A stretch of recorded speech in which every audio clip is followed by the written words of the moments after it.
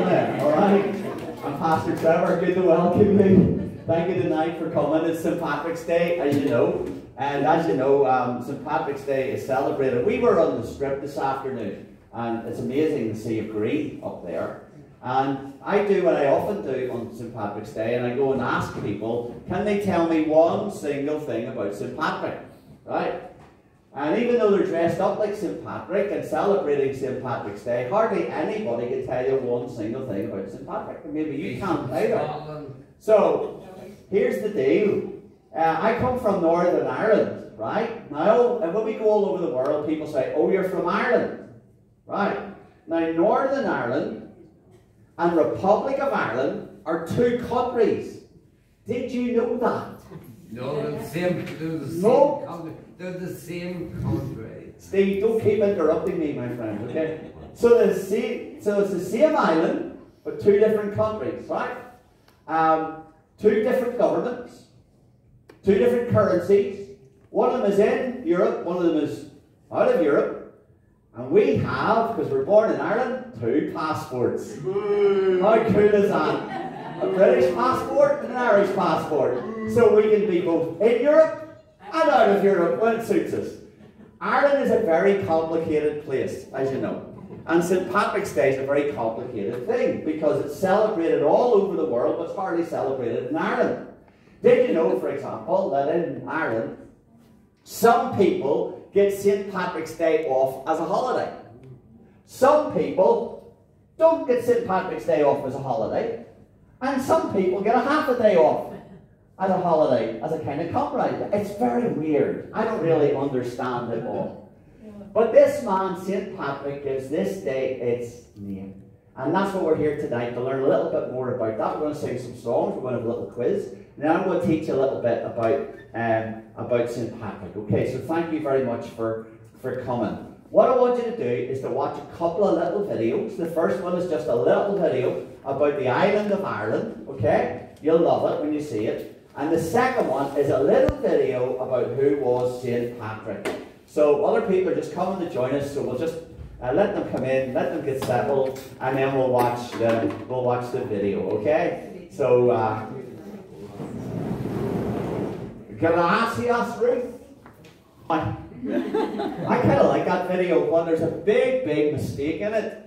Right at the very start, I don't know if you noticed, you probably didn't, but it said he was born in the year 35 AD, and it also said at the end, he died in the year 400. I'm going to come to that, Steve. Okay, don't keep interrupting me, my friend, alright? That's it. I'm a sinner like yourself. Exactly. So we started in 35 AD, that's what it said he was born, 35 AD, so he died in 461 AD, which makes him 426, right? That's not right. He wasn't born in 35 AD. So I'm not sure why they made that mistake, but I kind of like that video. Are you ready to sing a little bit? We'll sing a few songs, alright? We'll sing a few Irish songs together. And Sharon and Richard are going to lead us, and my friend Graeme's on the guitar here tonight, so that's good. So I hope you're in good voice and you're ready to sing. There's a few songs here we're going to sing. So the first one is this one. I'll tell me, Mom, when I get home. We'll not play this too fast because it gets a little bit. There's a lot of. Oh, right, won't play it fast. Okay. So if you keep your seats, I'm going to sing this song, right? So this is a song from Belfast, Northern Ireland. And I'll tell me ma means I'll tell my mother. Right? So can you all say after me, I'll tell me ma? I'll tell me ma when I get home. The boys won't leave the girls alone, right? Let's try this, okay? Go. Tell me ma when I go home.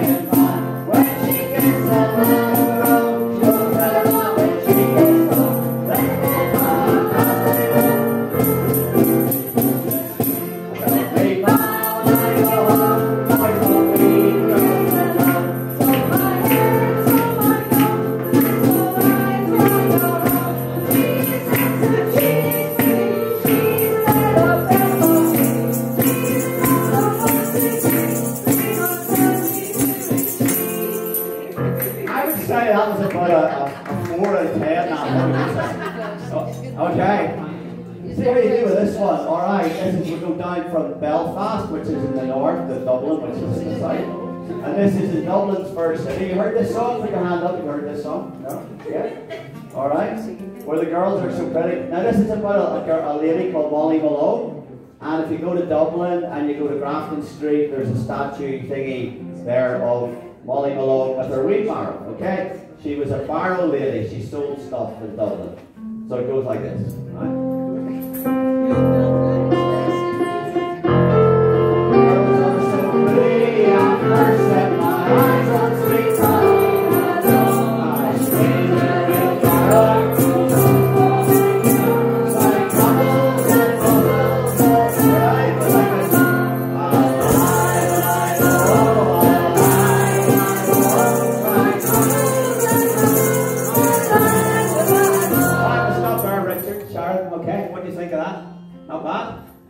Okay, we'll try it again. We'll go back to the start. Yeah, you're doing very well with that one. So she sells cockles and mussels in her wheelbarrow. So it goes like this, right?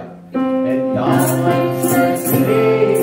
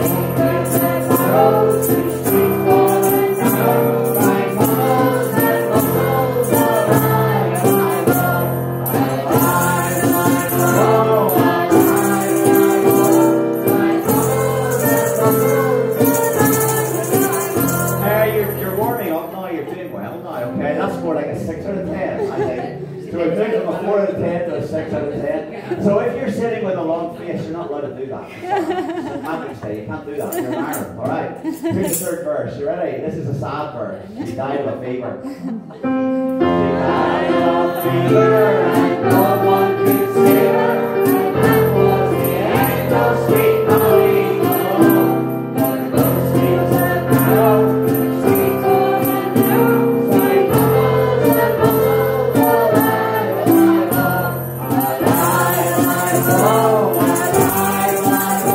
bubbles,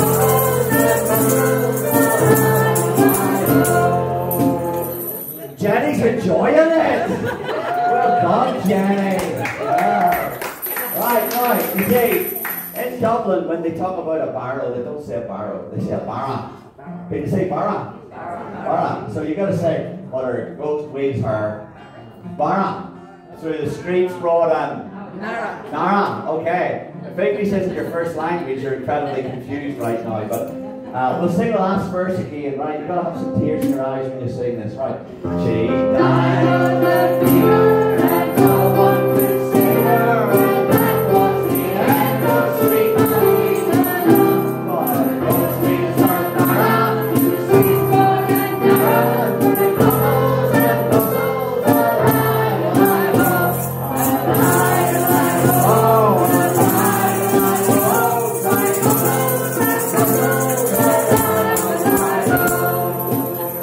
give yourself a clap, well done.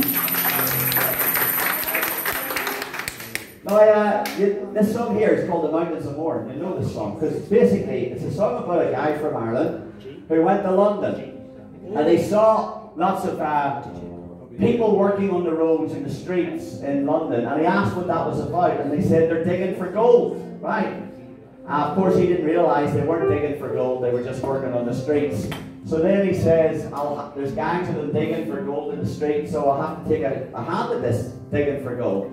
But wherever he goes, in London, or in anywhere, there's nothing like the place where the mountains of Mourne sweep down to the sea. That's a place called Newcastle in County Down, where you've got the sea and the mountains come like this down towards the sea. And Percy French wrote this song. You go to Newcastle, you go to the Percy French restaurant, Percy French bar, Percy French everything. He wrote this song. Alright, so let's sing this. Oh Mary, this London is a wonderful sight. Go. It's a wonderful sight where the people are working by day and by night. They come so potatoes for barley or wheat, but the signs of empty for gold in this street. At least when I asked him, that's what I was told. So I must take a hand at this thing for gold. But for all that I found there, I might as well be in the place where the Lord street down to the sea. Very good, second verse. I believe that when Mary, I wish you express as a lot of fine ladies in London were dressed. Well, you believe me when I do a ball. They don't wear, they don't talk to their dresses at all. Oh, I see that myself and you could not intrude. If they were back for a ball or a bomb, but we started the fashions down Berry and Green, in the place where the landlord streets down to the sea. Quite right, you don't want any of that nonsense in the place where the Dartmoor streets down to the sea, right? People walking about like that. No, so he's writing to his girlfriend and said, don't you be dressing like that? Like you're dressing in London, okay? Quite a song, isn't it? Okay, so here he is talking about a friend of his who's over with him, digging for gold in the street, working on the streets. Ready? Let's go. You remember young Billy McLaren, of course, when he's already here with the rest of the force. I saw him one day as he stood on the strand, such all over traffic with a wave of his hand. They were talking of days that are gone. No, London stood there to look on. But for all his great power, he's wishful like me. To be back where the London streets down to the sea. Give yourself a clap, that was amazing. Alright. The mountains of Mourne, sweet down to the sea. Right, we're going to have a little bit of a quiz now, okay? And I hope you're paying attention because some of those things might help you in the quiz. So Graeme is going to play, alright? And everybody apart from Steve is allowed to answer, okay? And here's the way we do this, okay? So we're going to start on this side of the room and then we'll go to this side. So this side of the room, you have an opportunity to get to do this, right? So I'm going to ask you to name that tune. Alright, name that tune. They're all Irish tunes. If you think you know the answer, put your hand up, okay?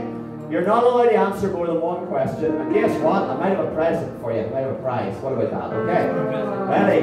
Here's number one. Okay, Graeme?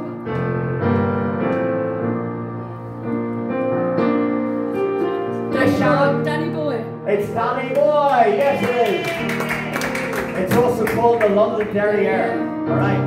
The Derriere. Chocolate bar for Sarah. Well done. This side, okay, right, number two, Graeme.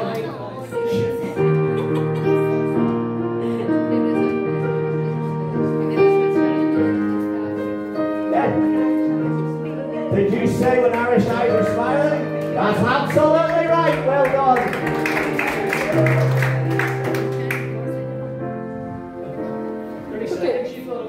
I don't know, 5 seconds is done, right? It's a bit harder though. This is for you guys over here. Ready? Listen carefully.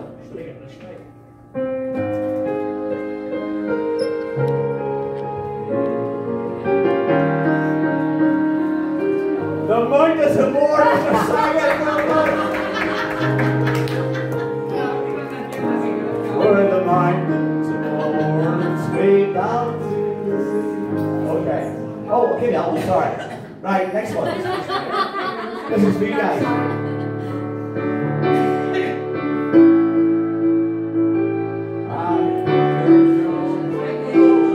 God, only below.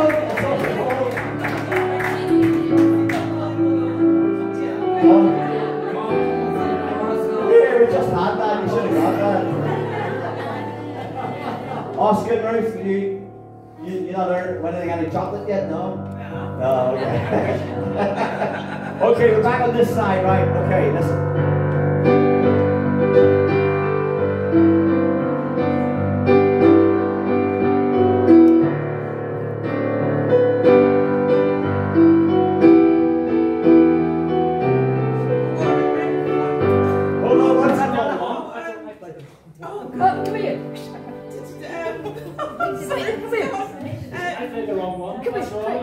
Oh, that's the wrong one. He pinned the wrong one. No wonder. Okay. Forget that. Thank you. Let's go.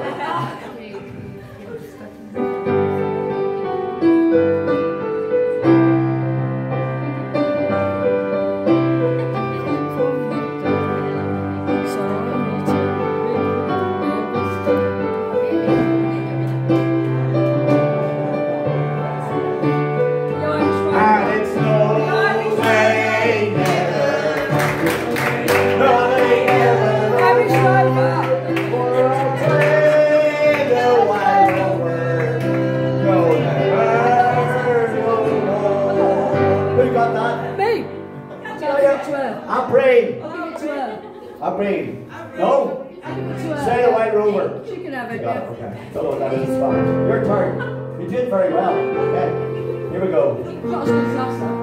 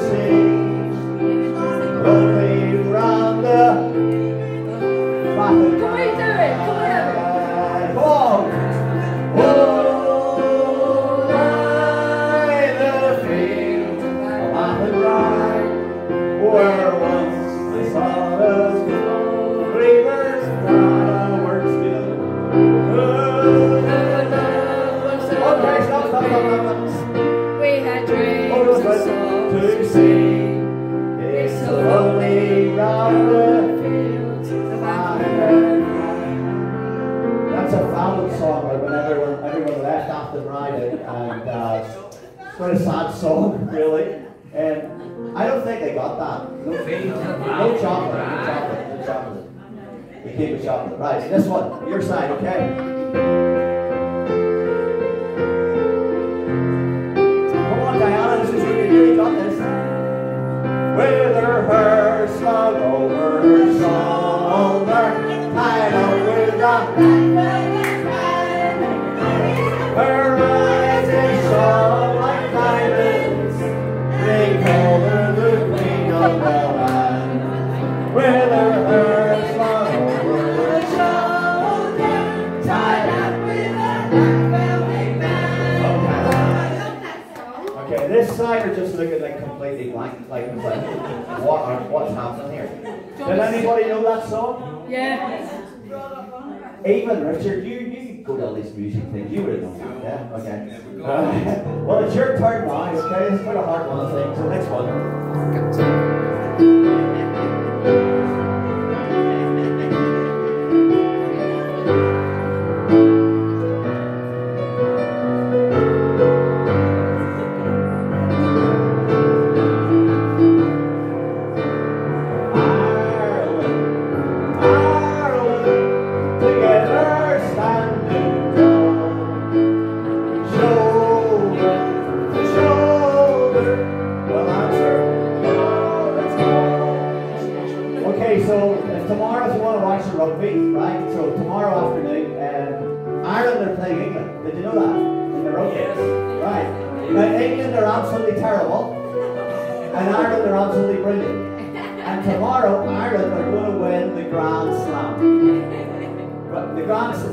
Some of you don't know what the Grand Slam is. The Grand Slam is if you beat Wales, France, Italy, Ireland, and Scotland, you've beaten everybody, you've won the Grand Slam. So Ireland have already beaten France, Italy, Wales, and Scotland. So who do they play tomorrow? England. Come on, Ireland. Alright, Ireland's call. Right, number 9. This is your turn. This is so.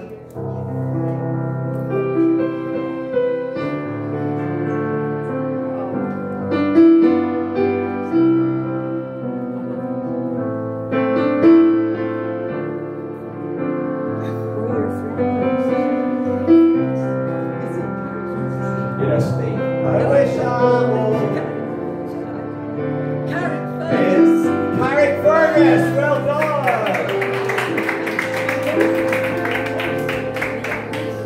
All right, well done. That's Carrick Fergus. Number 10 coming up. A couple more. Thanks. This side. It's your turn now.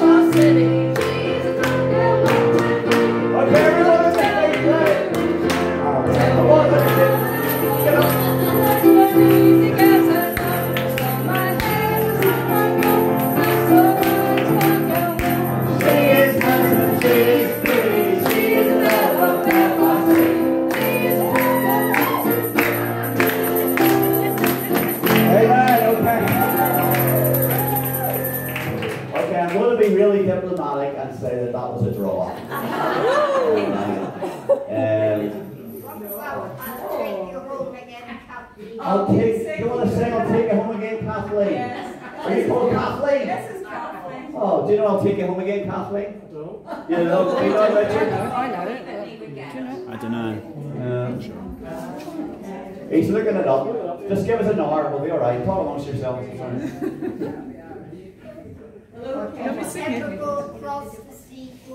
If you ever go across the sea to Ireland,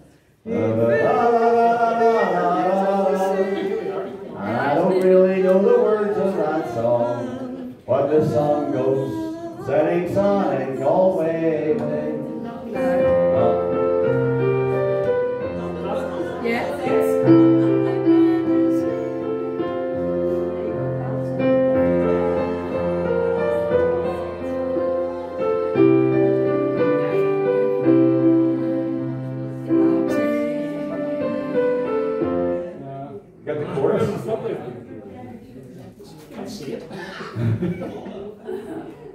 Chorus. Okay, chorus. Let's see.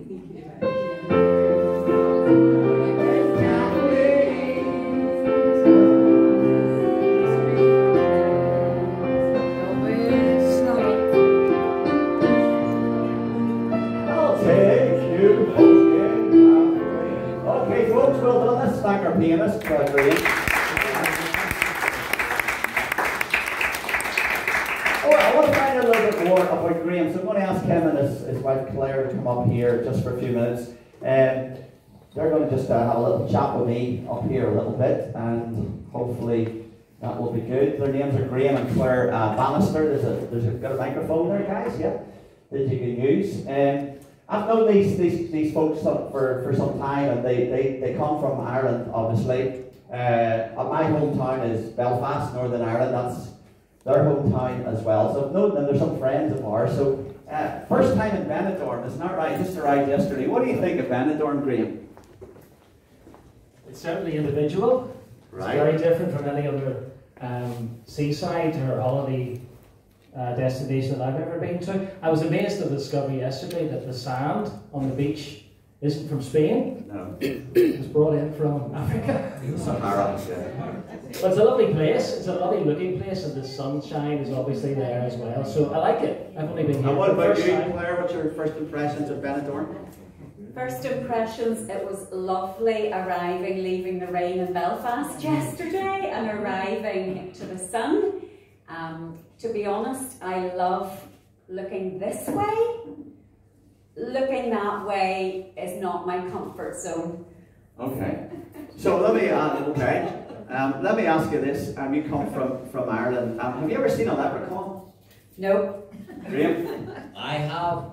Okay. Not recently, anyway. Not recently. Okay. Have you ever? Do you know what a shillelagh is? Yes. I thought, thinking back to my childhood, it was like a souvenir mallet hammer type wooden thing that, you know, had a thing that you would hit people with as a souvenir. People would have bought those. I'm not sure if that's It's what called it is. shillelagh. Have you ever seen a shillelagh? Have you? I've seen a shillelagh. It's like nowadays it's like a walking stick, isn't it? It's made out of wood. There's like a knob handle at the top. I think it was once a weapon. It might have been a long time So ago. another question is: have you ever drunk potchie? Yes. No. Never. What is potchie? Well, the best way to describe poaching is like Irish moonshine. It's like, what, 70-80% alcohol at least, isn't it? Yeah, made from potato a lot of the time, made from potato or made from wheat. Yeah. That's It's for made fermented. from potato. Yeah. Made from potato. Yeah. You were always made from potato. Okay. And we'll talk, Steve. We'll talk, sure. I would be a no on that one as well. Okay. A couple of days ago, you celebrated your wedding anniversary. How many days? And part of coming to Benidorm is actually for a little bit of celebration. So, how many years have you been married, Claire? 32. Tell us, Graeme, about your family. What family you have? All right. Well, we have three grown-up children now. One of them, the youngest one, is married. He got married last year. The middle one, he gets married next year. No. This July. And our daughter, who's the eldest, there's nobody even on the scene, but she has her own home. The three of them aren't living with us any longer. Just tell the folks here, also the folks on YouTube, how we know each other. How do we know each other? Through Newton Breda Church. We left our previous church and came to Newton Breda about 7 years. 8 years ago. 8 years ago, and were welcomed in by Pastor Trevor and Maggie at that time. Okay. And so, obviously you're Christians, because, you know, we're here in the English church and we've had a little bit of fun, but we just want to talk a little bit more seriously now about some important stuff. So, as Christians, and that's important to you in your marriage, but tell us, Claire, how you became a Christian, because the Bible says you're not born a Christian. Right? How did you become a Christian? What was the moment in your life? Yeah, I can clear up a wee bit of misunderstanding. To be honest, I was always good in my eyes. I didn't drink potching. I didn't swear. I would not have been comfortable in the activities in the strip, so I thought I was a Christian. Our neighbours moved in next door and they went to church on Sunday morning, back, Sunday for Sunday school, back, Sunday evening and back. And it was at that time that my granny, who was a godly woman, gave me a Bible. And in the front cover of it, there was the verse inscripted, Proverbs 3, verse 5 and 6, which I'm sure most of you know. It's trust in the Lord with all thy heart. Lean not on your own understanding. And he shall direct thy paths. I think I might have missed a wee bit there. In all your ways. In all your ways acknowledge him and he shall direct thy paths. And when I read that, I didn't the bit that sort of troubled me was, well, if I'm a Christian, why am I not going to church? So it was my neighbour I asked to take me to church, and there I heard the gospel, that I was not good. I might have been good in my eyes, but I was not good in God's eyes. And it was only through the sacrifice of his son and accepting him into my life that gave me the goodness or the righteousness that made me a Christian. So that was when I was 14. Okay, and for you, Graeme, what was the story? Well, my upbringing was Trevor in church, so I went to, it's actually a Brethren church, for those of you who know what that is, so it was quite strict. And my parents went there, myself and my brother, my aunt and uncle, and family, all attended the same Brethren church.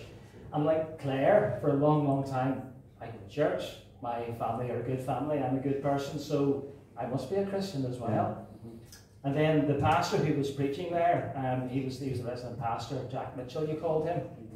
And there was one Sunday night, and it was one of the few Sunday nights I was actually sitting and listening and not messing around with my friend beside me. And I remember him saying something which really hit home with me, and he said about God not having any grandchildren. He talked about God having children, and you had to be a child of God to be a Christian. And I sort of thought, well, my parents are a Christian because they've asked the Lord into their lives. I haven't done that. I can't be God's grandchild. So the next day, I was only 10 years old, and the next day I was out of school. I remember being half term in November, and I was 10 years old, and I remember then thinking, God, I need to ask you to be my personal saviour. And that's when I became a Christian. And then all the growth and all the learning has happened ever since. I'm still learning about being a Christian even today. Because sometimes there are just these moments, aren't there, when just God just turns up and he does something, and tonight could be that moment for somebody here. But you've been married 32 years. Would you just like to tell us a little bit about your marriage and how God has been good to you in different ways? Yeah, but God has really looked after us. We've discovered, I would say, we discovered God in our marriage, even in the last probably 8 years or so. We were both involved in a church, quite busy in a church, which is a good thing in some ways, but sometimes the busyness, the activity can get in the way of your personal relationship with your family and with other Christians, but more importantly, with God himself. You can be busy without realising what you're busy for. And I got into that slowly. I didn't realise it at the time, but I was getting more and more busy in church and doing things, and I was neglecting what was important, which was loving my family, loving my wife the way I should have done, and loving God and having that personal relationship with God. And things did change for us, and we ended up leaving the church. We ended up living separately for a while as well, but we had a wonderful Christian counsellor who was guiding us through that time.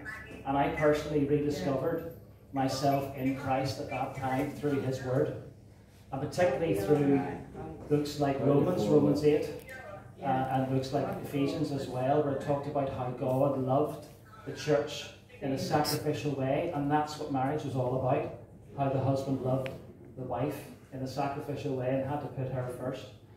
So it's been wonderful, absolutely wonderful ever since, because we've been going to Newton Breda now. We've been involved in ministry together in Newton Breda.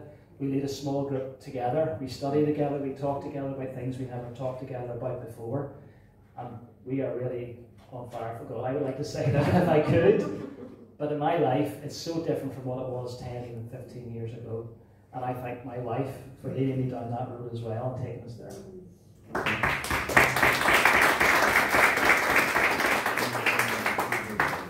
You know, it really was a tough time. As Graeme has alluded to it, you know, we were both busy in the church, Graeme more so. And I knew things weren't right in our marriage, but in one part of my brain I was going, well, he's not out drinking with the lads, he's out at all the church meetings. We probably were that couple in church that shocked people whenever they heard we were going through difficulties. We wore a mask for a long time within the church congregation, and I would say, you know, personally speaking, I would have known there was something wrong, would have said, do you really love me? And Graeme would have gone, yes. And I was thinking, okay, it's all my low self-esteem. I feel he doesn't. until it came to a crux, and you know, indeed that's how Graeme felt and what Graeme said to me. So at that time, yeah, as a mummy with 3 kids, the youngest almost 18, I was devastated. I was involved in a Bible study, so I was reading God's Word. I believed God's Word, and I read through the Psalms because they were the easiest for me to concentrate on, the easiest for me to get into my head and to cling on to God's truths. And I knew God loved me. I knew God was sovereign. I knew God cared for me. And no matter what the outcome of our marriage was going to be, I knew I was God's child. So knowing that and having a real close band of support, of prayer, people that prayed for me, that loved me, and just allowing time. I remember in God's Word, do you know us women always like to fix things, you know? And we like to tell our husbands what they're not really understanding or what they're not really listening to or what they're not really doing right. Boys a dear, I wanted to do that. And on some occasions I did, but I read very clearly in the Psalms, and it was a promise to me, it was wait on the Lord. You know, let Him work it out, and that's what had to happen for us. It was almost, it was almost God was saying to me, wait, don't meddle, and just let God be in control and work this situation out. And we thank God that He did. And again, it was through prayer, time, Christian counselling, and then healing.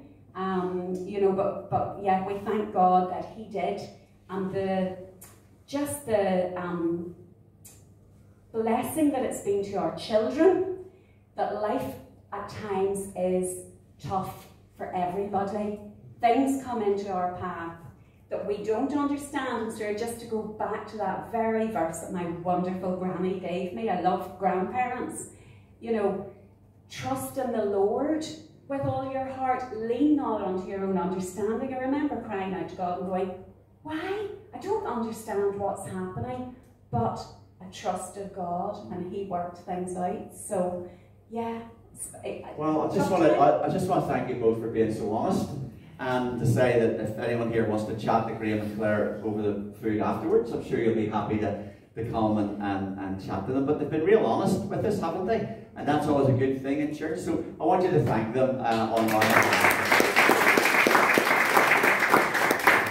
First of all, for coming to Benidorm, and then blessing us with your music, and then also blessing us with your story right there. We're going to have some food shortly, and there's some Irish stew for you, some crusty bread, and a little bit of dessert, and really grateful to those who have prepared that. But wouldn't it be good just to spend a little bit of time thinking about who this man Patrick is? And if you can give me your attention for 20 minutes or so, we'll run through some stuff about Patrick that you may not know, and some of you may have heard this before, and this might just refresh your memory. It's St. Patrick's Day, 17th of March, and all across the world today, whether it's Australia or America or even in Hong Kong, there are people celebrating St. Patrick's Day, which is amazing. And of course, many people, as I've already said, don't know a blessed thing about the man whose day they're celebrating, and know nothing about him. So I want to share with you 3 things that definitely is wrong about St. Patrick. 3 myths. The first myth is this. Some people think he was an American, right? He was not an American. My dear old dad died a number of years ago, and just a few years before he died, I said, Dad, what do you know about St. Patrick? And my dad said, I think he was a Yankee. He had grown up believing that Patrick was an American. He wasn't, okay. The Americans claim everything, don't they? And on St. Patrick's Day, they even turn the water there outside the White House green. The second thing about him was he did not remove the snakes from Ireland, okay? That's probably the only thing people think they know about St. Patrick. We've never had snakes in Ireland, so he didn't remove them. As you saw on the little video earlier, sometimes it's because he drove paganism out of Ireland, and became a myth that he drove snakes out of Ireland. The third thing that's not true about St. Patrick is this. He did not use the shamrock to teach the Trinity. You see, some people say that the shamrock has got 3 leaves, and the 3 leaves remind us of the Father, the Son, and the Holy Spirit, and that their 3 are 1, and they're 1 and 3, and Patrick, being in Ireland, took the shamrock to teach people about the Trinity. That's not true. That never happened, as far as we know. So let me tell you a few things about him. So St. Patrick was born about 390 AD, probably in Wales, right, on the west coast of Britain. So he was Welsh, we think. He grew up in a very wealthy home. As you can see, his father was a man called Calpurnius, who was a Christian, a deacon of the church. And so Patrick, his name wasn't Patrick then, but he grew up in this kind of Christian environment, a bit like Claire and Graeme were sharing with us a little bit, but Patrick himself was not a Christian. Something terrible happened to him at 16, because the mad Irish came across the water, and they seized him. They stormed into Calpurnius' house, and they took Patrick, who was only 16 years of age, and they took him away back to Ireland, really. A terrible thing when you think about it, just 16, you know, ripped away from your family, in the hands of these mad Irish marauders whose language he didn't even understand because they probably spoke a Gaelic.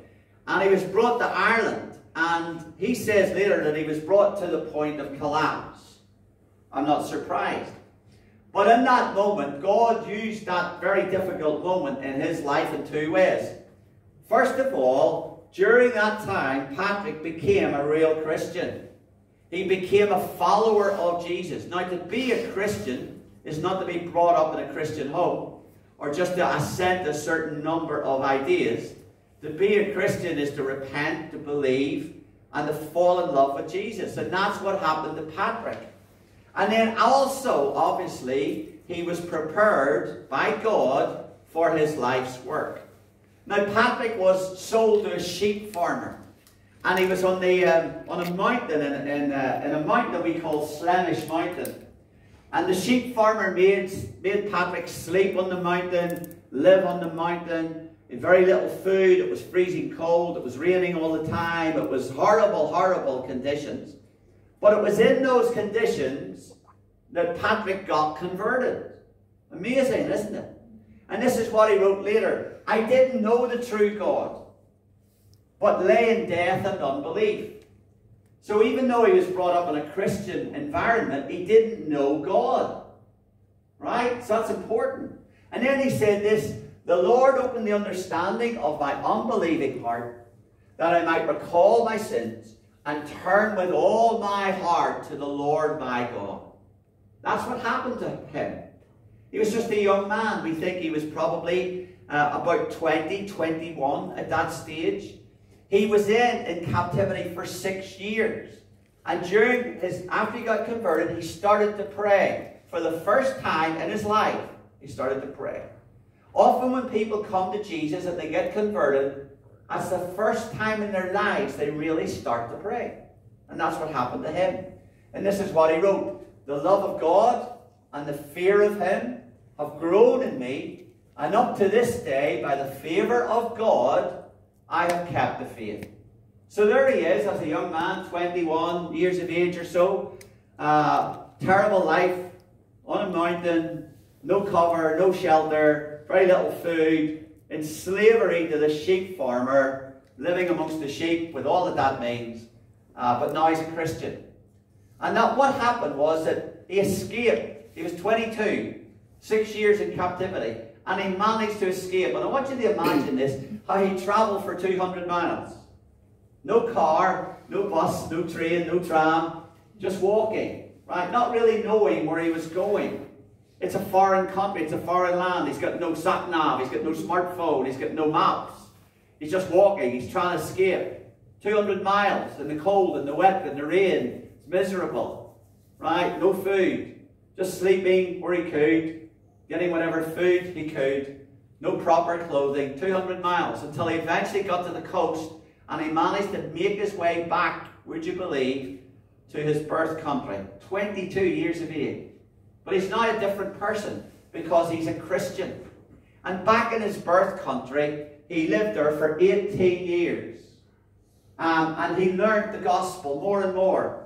He learned more and more what it was to be a Christian. He joined a monastery and he was taught the scriptures. He was taught the Bible. He was taught the ways of God. And then he got a vision. He saw a man called Victorious one night. And this Victorious was basically saying to him, "Holy youth, come and walk among us." And he wondered what this meant. He thought, I don't know what this means really. And then he realized that he was being called to go back to Ireland. I don't know if you'd want to go back to a country that had treated you so horribly and so badly. I think if it was me, I'd want to escape forever. But he wanted to go back. Okay, he got this vision, this call, called the cry of the Irish. It was ringing in his ears. He couldn't do anything but obey it. He's now 40 years of age. The year is about 430 AD. 40 years of age. He's been a Christian now roughly 20 years. And he now goes back to this country which treated him so badly. And for the next 30 years or so, he travelled near and far, up and down the land, preaching, teaching the Irish, the pagans, the gospel of the Lord Jesus Christ. He wasn't teaching them religion. He wasn't asking them to become Catholic or Protestant. He was teaching them about Christ and what Christ had done for him. And he had this holy compassion for Irish people. And this is what he wrote.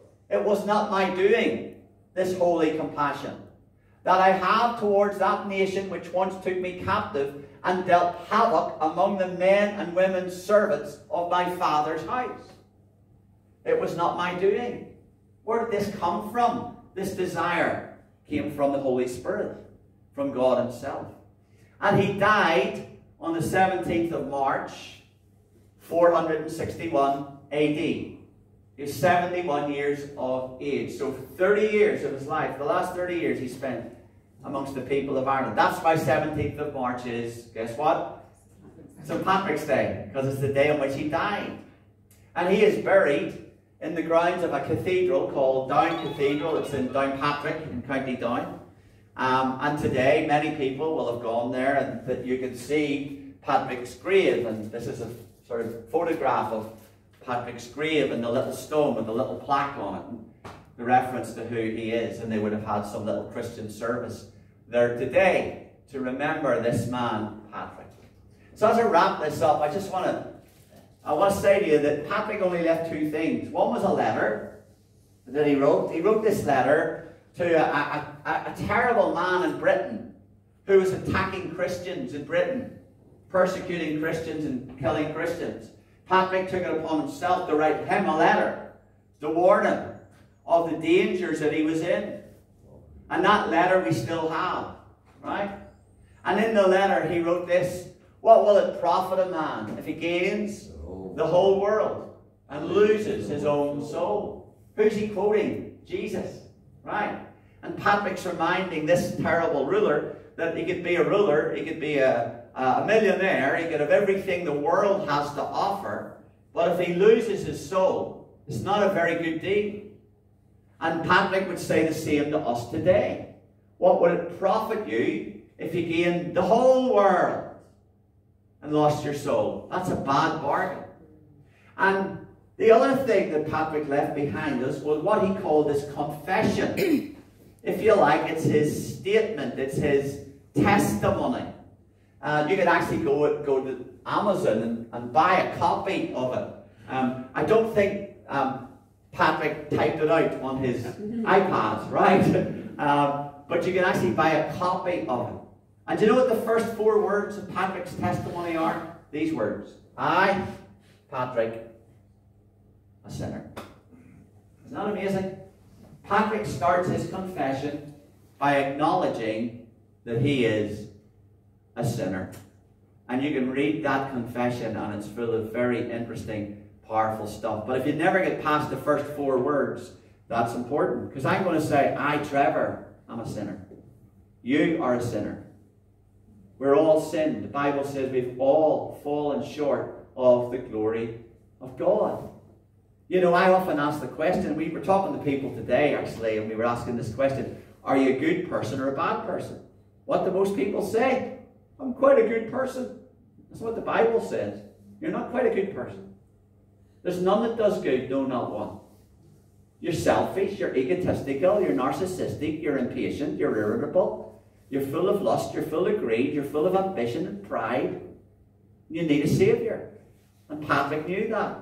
He started off like this, I, Patrick, a sinner. So what was his message as a finish? Well, Patrick was steeped in the Bible. In those two documents, his letter and his confession, there are over 100 quotations from the Holy Bible, from the Scriptures. So he was steeped in the Bible. He spent all those years from he got converted, 50 years or so, reading the Bible, studying the Bible, thinking about the Bible. And he didn't have all the advantages that we have, right? We have the Bible on our phones. We have the Bible on our iPads. We can listen to the Bible while we're cooking. We can listen to the Bible while we're driving. We can read the Bible in lots of different formats, translations. He was steeped in the Bible. Secondly, Patrick talked about the fact that there's going to be a judgment coming. And the Bible talks about the fact that there's going to be a judgment coming. Here are his exact words. I would dread exceedingly with fear and trembling this sentence on that day, when no one will be able to escape or hide, but we all, without exception, shall have to give account, even of our smallest sins, before the judgment seat of the Lord Jesus Christ. It's not nice to talk about judgment, but unless you know that you're heading towards judgment, you don't know that you need rescue. Isn't that right? Unless you know that you're in trouble, you don't know that you need a deliverer. Patrick taught that. Thirdly, fourthly, and fifthly, Patrick taught that there is a life after death, and the Bible teaches that. For those who are true believers, we go to heaven. Patrick taught that salvation is in the Lord Jesus Christ alone. Not in any religion, not in any particular branch of Christianity, not in being confirmed or baptized or being brought up in the church. Patrick taught, and the Bible teaches, that salvation is in Jesus Christ alone. And then he also taught this, that if you're a follower of Jesus, you have an obligation to tell others. We call that evangelism, right? Patrick said that what I'm doing in telling the Irish people about Jesus is something that we all should do wherever we are. And I want to challenge those of us tonight who are Christians to be good gossipers. Not the gossip about other people, but the gossip about Jesus. And try to make it your aim in the course of your week or month or year to talk to other people about Jesus. I don't know how many Christians are in the room tonight, but suppose there's 20 of us are Christians. I'm sure there's more than that, but let's take that for the ease of the calculation, right? And if the 20 of us spoke to 2 people in a week about Jesus Christ, in a year, we would speak to 2,000 people about Jesus. And that's just this little crowd. That's just this little church. Can you imagine multiplying that by thousands of churches? How different that would make the world. And that's just by speaking to 2 people in 1 week about the Lord Jesus Christ. Patrick taught that. And so finally, if I could bring Patrick back from the dead, and if I could stand him right here, right now, in Benidorm, an English church, this is what he would say. For God, let's read it together. For God so loved the world, that he gave his one and only Son, that whoever believes in him should not perish, but have everlasting life. John chapter 3 and verse 16. And that, in about 20 odd minutes, is a little summary of the life of St. Patrick. God bless you. I want you to listen to this little video on this Patrick Eve whom the angels worship. I cannot tell even angels worship, should sing his song of wonder.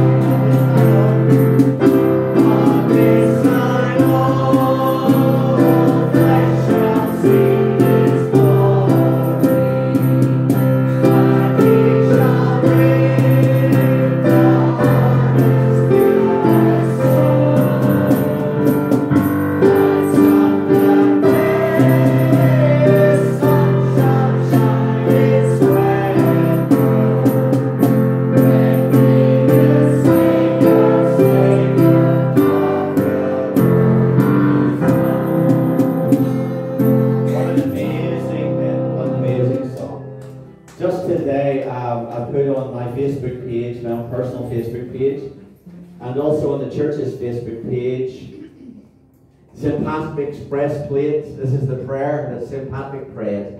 Christ with me, Christ before me, Christ behind me, Christ in me, Christ beneath me, Christ above me, Christ on my right, Christ on my left, Christ when I lie down and Christ when I sit down, Christ when I arise, Christ in the heart of every man who thinks of me, Christ in the mouth of everyone who speaks of me, Christ in every eye that sees me, Christ in every ear that hears me.